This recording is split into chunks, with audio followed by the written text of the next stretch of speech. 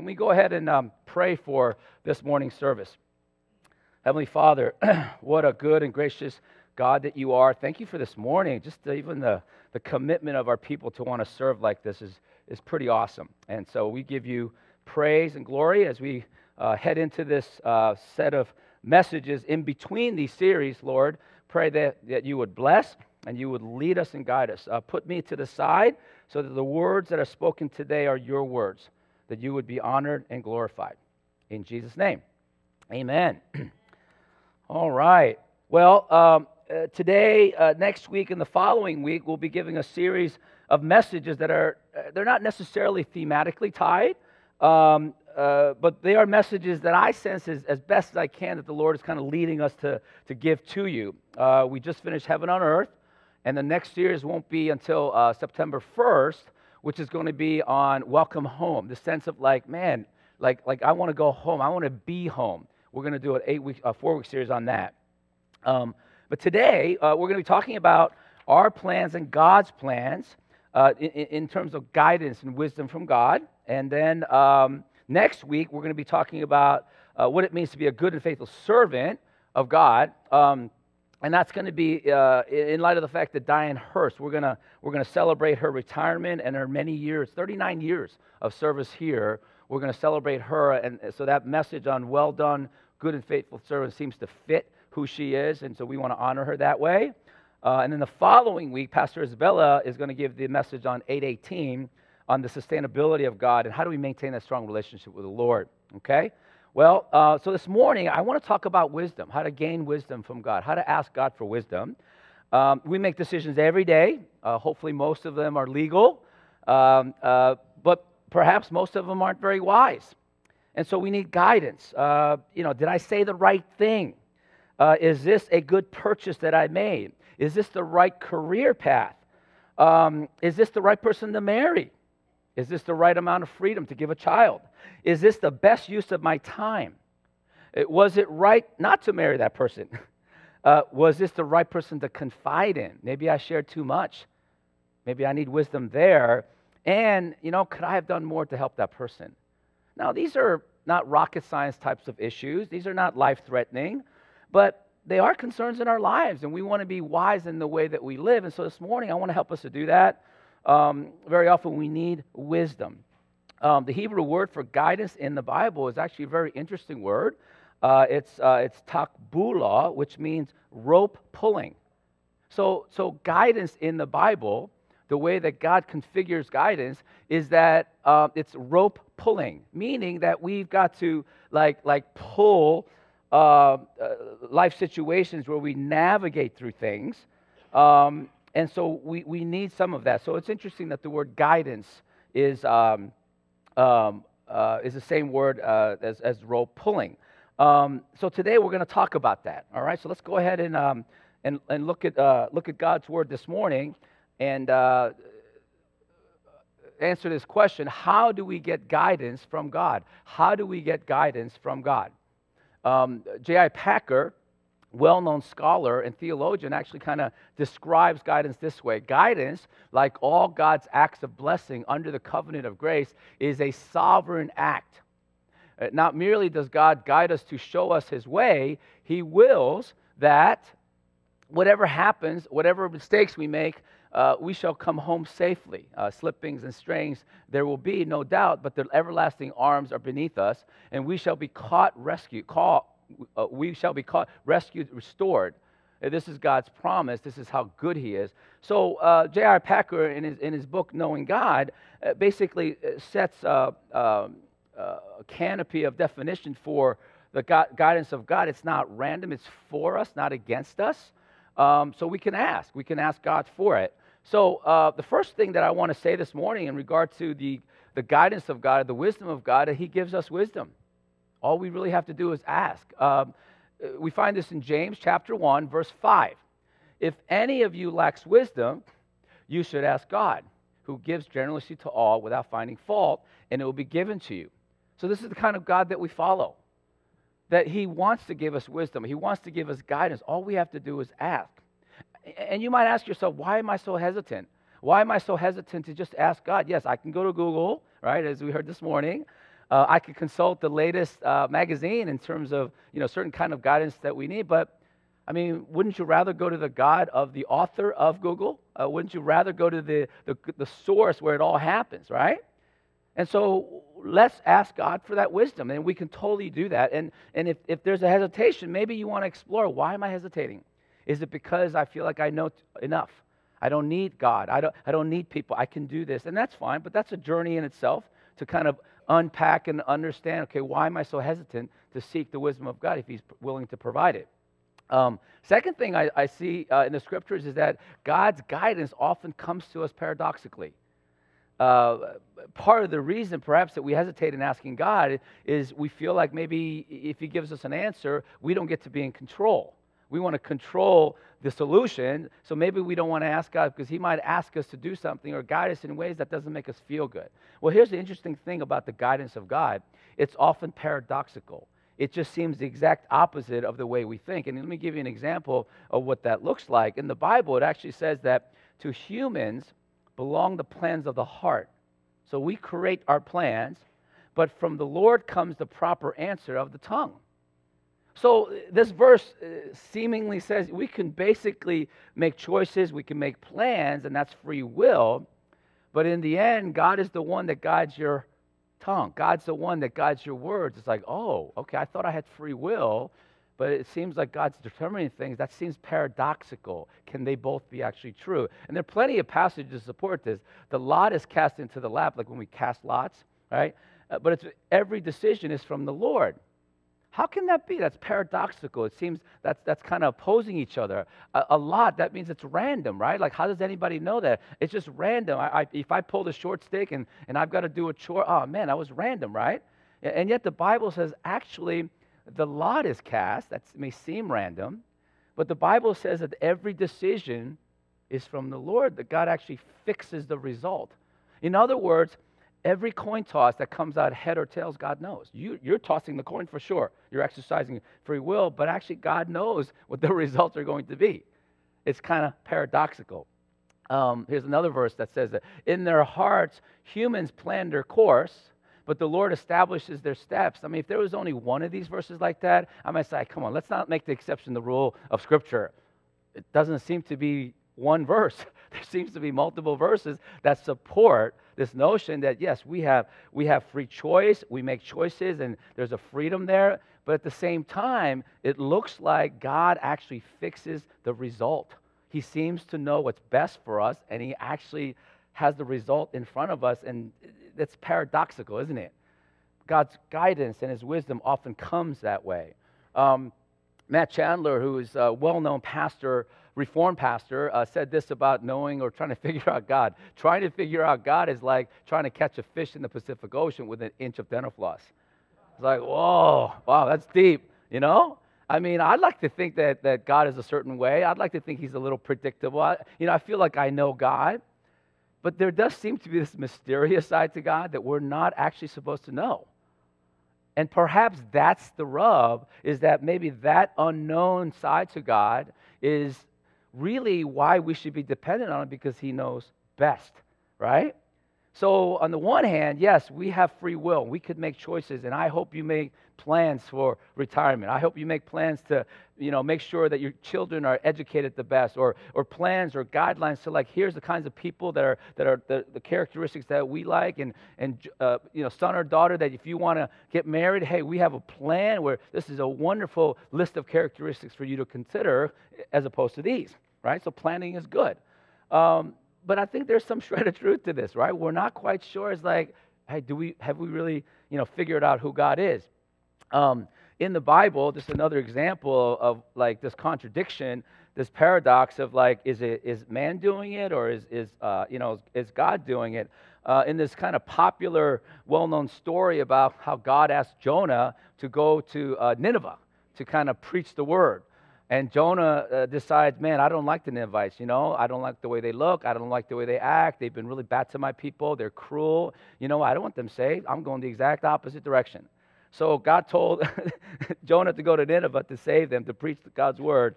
And Jonah goes, I'm going the other way. And he gets on a boat. He's just literally like running from God. And while he's on this boat, the waves are thrashing and the sailors on the boat are really scared. It's like, oh my goodness, we did wrong. Maybe that's why God is so upset. And then they decide that somebody did something wrong and that God is very upset about that. And guess what? They draw lots. They draw lots. And guess who got the short end of that draw? Jonah, right? And here's what the sailors decide. They decide, dude, like, you're killing us, man. Literally, you're killing us. We're going to have to get rid of you. And the sailors, this is Jonah chapter 1, verse 15, says, then they took Jonah and threw him overboard, and the raging sea grew calm. It's like, so the sailors somehow had the wherewithal to understand that God was not happy about something, and it was something that they had done. And then when they drew lots, somehow, right, because God's in control of the lot, Jonah gets kind of incriminated. He confesses, he admits it, and what do? They throw him overboard. This is Jonah chapter 1, verse 15. But then when Jonah recounts what happens to him, in retrospect, he says these words, you, God, hurled me into the depths, into the very heart of the seas, and the current swirled about me. All your waves and breakers swept over me. Hey, wait, we just read in the Bible, it was the sailors that threw him over the boat. And Jonah's like, no, you did it. I know. You were not happy with me. I was not obedient to your calling. So which is it? Was it the sailors or was it God? It seems very paradoxical, right? So the guidance of God can be paradoxical. And I want to kind of hold that tension for a little bit and see if we can resolve a little bit moving forward. Even Charles Darwin, a well-known evolutionist, the father of evolution, even says everything in nature is the result of fixed laws. It's like, wow, can we ever have free will in the midst of that? There's that tension. How do we resolve that tension if there are things that are fixed and yet we seem to have free will? In the story of Oedipus, the male figure, Oedipus, is told there's this future prophecy that he's going to kill his father and marry his mother. And he doesn't want to believe the prophecy. It seems to be fixed in time, and he does everything he can to change his destiny. Like, he manipulates situations, he talks to the right people, and throughout the story, we're told that Oedipus knows that this is the future of his life, and he does everything he can to change it, and sure enough, he ends up killing his father, and he ends up marrying his mother. Example of kind of fixed destiny. Now, you may not know who Dr. Brown is, played by Christopher Lloyd in Back to the Future. His whole outlook on life is that, you know what? The future is not set, man. In fact, that's your destiny. His philosophy was your future is whatever you make of it, so make it a good one. It's like, all right, are things fixed and I can't change the result? And yet we're told even today in popular society that no, you have choices. You can determine the future. There's a tension there between our free will, the plans that we make, and the plans that God has for us.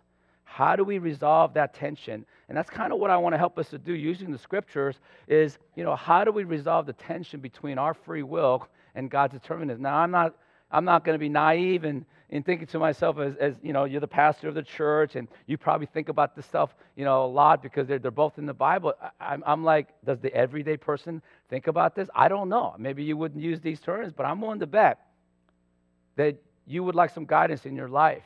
And you would like some guidance as to how do I do this? Do I talk to this person about it? Do I buy this? I'm willing to bet that we all want guidance, but in the back of our mind, it's like, okay, but God's in control, right?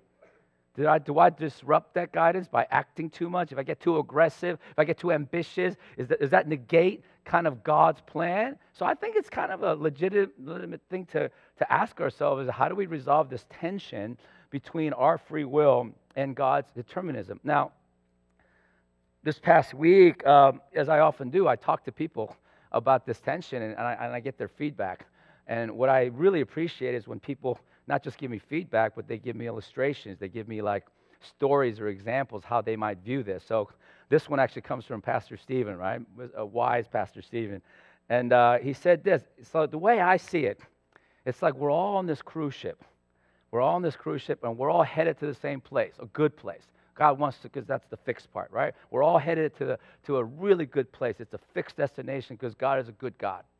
But while we're on this cruise ship, which is a big cruise ship, we have all kinds of freedom. Like we could eat, we can play shuffleboard, we could stay up late at night or go to bed early or not eat. We've got all these wonderful freedoms that we have. It's just that, on this cruise ship, just don't go swimming. Just don't go over the edge because, you might hurt yourself. So that was actually quite helpful. It's like, okay, there's that fixed part. There's the destination that we all have. But then there's that freedom part within certain confines, right? So that's very reasonable. But then I had, I think, even a better example from a friend that I was meeting with. And he said, well, I need to not think about any of this kind of free will determination stuff until I became a father.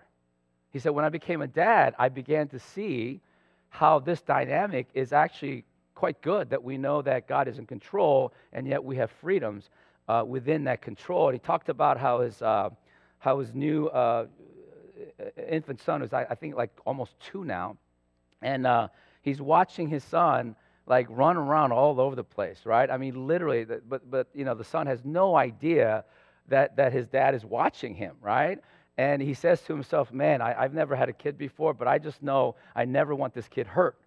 I'm watching this guy, is he going over kind of like ragged edges of a table? Like I'm almost like ready to dive so that he doesn't get hit with that corner." My son has no idea. My son has no idea that I'm actually thinking about him. I'm trying to keep him safe. And yet the child is making all this decision, has all this free will. But the father the entire time is thinking, all right, I don't want you getting hurt here. I'm going to make sure you eat there. And he's got such a perspective, a kind of a fixed perspective on how he wants his son to grow up and kind of protect him, so to speak, right? But the son has no idea that this is going on because, you see, he has all this kind of freedom. So I thought that was helpful. Is that helpful, by the way? Is that okay? All right. Does that like resolve a little bit of tension, right? Well, there were 2 other people that came up with it, so I can't take credit for it. But man, I was really helpful for me. All right. So, all right, with that in mind, then let's go over a few things here from guys who have thought about this a really long time. And this is, I believe this gentleman's name is Peter Kreeft. He's a professor of philosophy at Boston College and a Christian apologist. And he says this: if God is not love, but only knowledge, then it is difficult or impossible to see how human free will and divine predestination can both be true. But if God is love, there is a way. And that really helped me. I hope it helps you, that if it's just about control, it's kind of neutral, right? Oh, man, like, why is he always trying to control me? But if that control and power is there and it's guided by love, like the father who's kind of overseeing his son, why wouldn't you yield to that? If you knew that control and that determinism and predestination is anchored in love, isn't there a certain amount of trust and yielding and surrender that we can actually respond to? Right? And this is kind of, Peter Kreeft's point here. In other words, freedom and predestination are 2 sides of one coin. If love and power were not one, we would have the classic standoff, an unending conflict between the 2. Once you see the center, which is love, everything else falls into place like spokes in a wheel. Isn't that true? That if the control of God, if the predestination of God or the foreknowledge of God is anchored in his perfect love and his perfect wisdom, and somehow in the ways that you are living your life, he has determined kind of a fixed result. This is going to be best for you, but you're still making decisions here, good or bad, but eventually he's going to get you here. Is that a bad thing? Or are we such control freaks and kind of reliant folks and say, hey, God, I appreciate your assistance and your offering help, but I got it. I got this one. That's a tough argument. So I want to share with you this morning to consider that. Would you kind of prefer to leave things to your own devices with your own benefits and consequences of the choices that we make? Or is there some level of comfort in knowing that, okay, this perfectly loving, all-powerful, omnipotent, omniscient, omnipresent God is actually overseeing my life, knowing what's best, that he's got this kind of fixed thing going on? Might I consider yielding and giving my life to the one who is like that. So something to consider for all of us in the room. Dr. Tim Keller kind of summarized it this way. The Bible does not say that our choices have no connection to our destiny or that our choices determine our destiny, but that God in his sovereignty relates our choices partially to our destiny, but he is the one who fixes everything. Therefore, we are completely responsible and completely free, but we can relax because God has the final say. So I don't know if you're kind of a anxious person by nature, and like every decision you make, you doubt and you question it, and you think, oh my goodness, did I make the right decision? Is this gonna cost me my kids? Is this gonna cost me my life? Yes, it's very anxiety causing, but in the end, God is gonna bring about good in your life. He wants to, especially those who follow Christ as your allegiance. And what God is saying here is that ultimately, I fixed that for your good, but you can make choices all that you want. We're completely free. Some of those choices are related to your destiny. Some of it are not. Are we going to be okay with that? And that's the proposition that the Bible gives to us. So in other words, we have 100% free will, but we also have 100% God's determination. They're both true. And he does it for his glory, and he does it for our good, and it's all motivated by his love. And so, this is just good theology, I think. You might think, well, why do I even have to know theology? Man, I just want to be a good person. I just want to have a good marriage. I want to live a good life. True, but we all have a value system that we operate on, don't we? And sometimes having good theology, something like this, really helps to reconcile all those moments in our lives we're so anxious and brooding over and feeling self-condemned because we made a bad decision. I said, you know what? Even if you made a bad decision and there are terrible consequences, I want to encourage you that God is still trying to work out good from that. In the ultimate, because he gets to have the final say, and if you follow him, even after those bad decisions, he's going to bring you through. That's his promise. All things work for the good of those who love him. Amen? Amen. That's just really good theology. It's good truth, and these are promises from the Lord. Now, as much as me saying that may be sources of comfort, but I want to encourage you with the word now. Like, I don't want to just say it to you as kind of a, the speaker up front said it, so it must be good because, we're at church and we have people that are listening. They seem to be nodding in agreement. Well, you always want Scripture to support, especially in the work of God. It's like, where does it say in the Bible that we are free at the same time that God is working things out for his glory and his good? And the first one I want to share with you is from the book of Philippians, where Paul says this: therefore, my dear friends, as you have always obeyed, not only in my presence, but now much more in my absence, continue to work out your salvation with fear and trembling, for it is God who works in you to will and to act in order to fulfill his good purposes.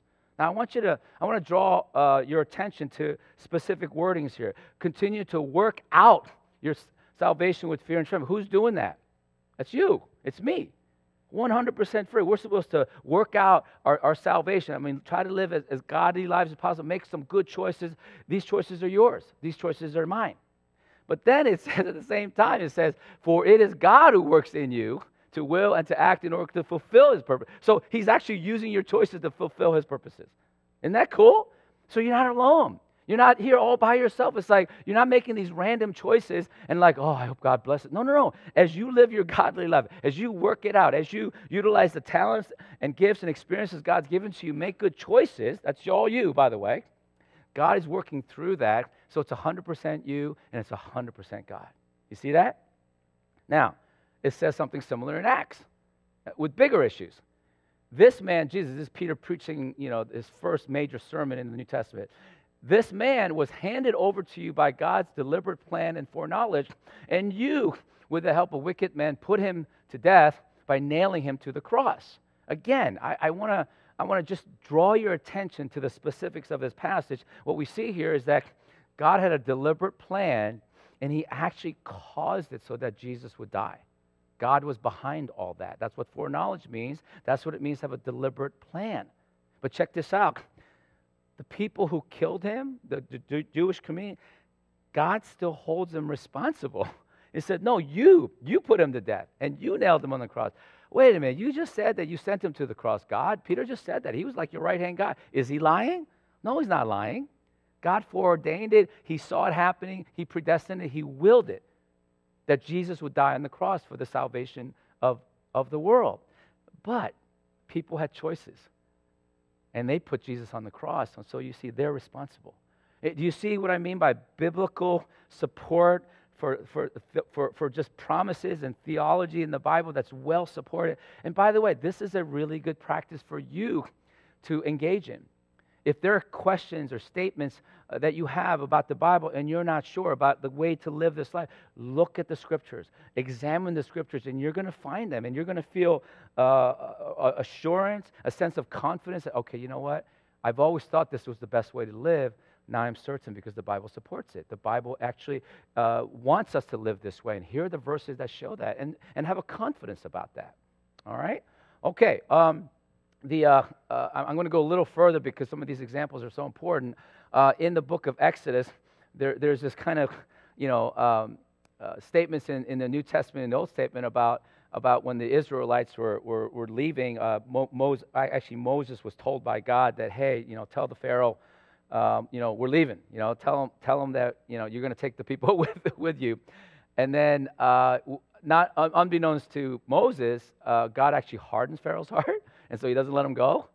And that's the whole, let my people go thing, right? You guys have probably seen Charleston Heston in the is it the 10? It's not the 10 Commandments. It would be Moses. It was just a story about Moses, right?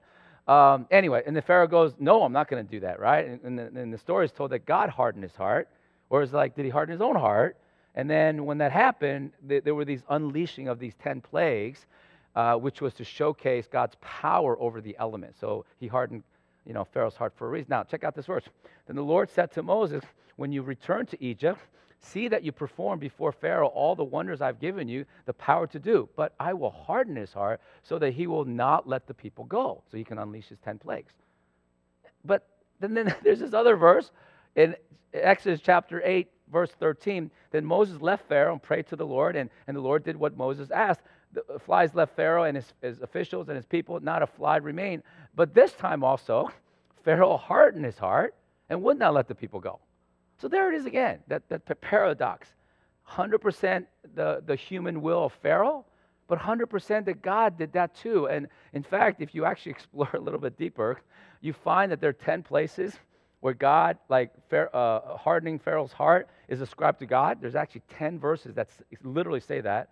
But then there's 10 verses that say that Pharaoh hardened his own heart, right? So this is in the Scriptures. So you don't have to wrestle with that tension anymore. It's 100% you and I, 100% God. But just know that when God does it, it's for our good. And in the end, he's going to get his way. In the end, he's the one that's going to fix this so that it's for our good, for his glory and our good, which is great news for us, right? Okay, now we're coming down to the wide turn here, the home stretch.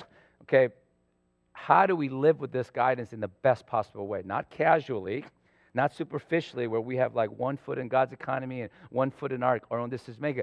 What are the best ways to live with wisdom? What should be the posture of my heart so that when I make those decisions, I'm all in? I feel like I have the support of God. I want him to know what's going on, and God, I'm asking for wisdom. And here's God's response that the best way to make wise decision is with this kind of posture of heart. And here's the statement, that God's guidance requires radical trust, not casual trust, but radical. That requires some sacrifice on your part, on my part. It may require us to lay our lives down. And here's some support here. Proverbs 16:3 says this, commit to the Lord whatever you do, then your plans will succeed. Proverbs 16:3. Now, the Hebrew word for commit literally means to roll, kind of lean and put all your weight in it. When we commit our plans to God, we're saying, you know what, I'm all in. Okay, if this doesn't work out, I'm all in. I'm not going to preserve a little bit of myself so I don't look so bad. I'm all in. So commit to the Lord, whatever you do, then your plans will succeed. So there it is. So the decisions that are set before you, anything simple as is this the school that I go to? Is this the job I take? Is this the person I let go? Do we keep this person? I mean, these are simple things that we're asking guidance for, but what this verse is saying is that the best way to make the best decisions is to commit your whole heart in the ways of the Lord, because the Lord's got the results fixed. But as you commit your heart, what you're going to find is that you're going to get wiser and wiser because we are all in. In other words, all of us that make decisions about life, what the Bible would say is that we need to get to the point that when we make these decisions as wise as we can to trust the Lord, that we're all going to get to the point and realize, what is God in this or not? So one axiom of the Bible is that when we commit ourselves to the Lord, we'll always get to the point where we feel like we're being abandoned by God. And then in those circumstances, we're literally hanging on at the end of the rope. It's like we need God or else. And then somehow in that ultimate dependence, somehow in that kind of yielding of ourselves, this surrender, even though these are, kind of decisions, casual decisions that we have to make in everyday life, there's some sense that, wow, has God abandoned us? Is He with us?